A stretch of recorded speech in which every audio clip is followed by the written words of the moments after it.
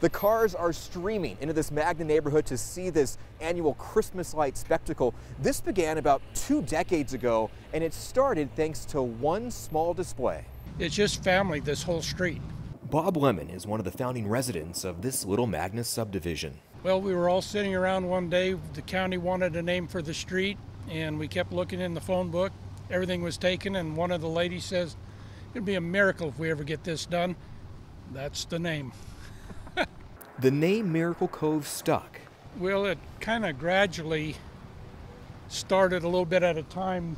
And as this neighborhood was born in the late 90s, That nativity over there was my original. so was a holiday light display. I've had that for about 25 years. A bright scene, Every year somebody, you just add something else, and it just caught on with the whole street. one the Grinchiest of Grinches couldn't help but love. It's never been a formal competition, but I think deep down it's, what am I going to do to beat so-and-so this year? The neighbors here don't do this for fame or fortune. Did you hear that? That's why. That's why. It brings so much joy. It brings joy to the kids. Their efforts are paid back with smiles. In my heart, that's why I do this, because of the thanks that people give us. And in a year like the one we've all endured, We definitely need the joy.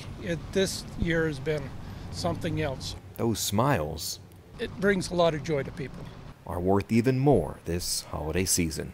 With all the junk that's happened this year, 2020, we need a little love at the end here to close out the year. This street gets even more special on Christmas Eve. The residents line both sides of the sidewalk with luminarias. We'll post the exact coordinates of this neighborhood on our website at fox13now.com.